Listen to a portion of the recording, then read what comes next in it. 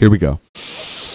Okay, so the furry fandom isn't that hard to understand. It's a bunch of people who like anthropomorphic animals, which are animals with humanoid characteristics that enable them to behave like humans. The average furry will create their own anthropomorphic animal character that they identify with, better known as a persona, and do one or more of the following things: get a reference sheet of their persona, commission artwork of their persona, roleplay online as their persona, and or commission a fursuit to cosplay as their persona. Furries also enjoy going to local fur meets, often taking place at bowling alleys for some reason, or going to annual furry conventions, and sometimes always taking part in cringe activity. That's basically it. No fandom is exempt from a few bad apples shining a negative light on an entire community and unfairly making the rest of the community look bad, and the furry fandom is no exception. In the past, members of the furry fandom have been exposed for being disgusting, evil people. However, the rest of the fandom is quick to cast them out. Within the fandom, there are also professional gooner kings who go absolutely feral for Judy Hopps, Roxanne Wolf, Chica, and other bad bitches. I am not going to lie to you, a lot of furries are very horny. However, they don't make up the majority of the fandom either. It's statistically proven that out of 1,581 furries, approximately 621 of them are daydreaming about being tied up and butt fucked by Glamrock Freddy. That's all. While these minorities do exist, they should not overshadow the people who are just interested in the furry fandom as a hobby. Time!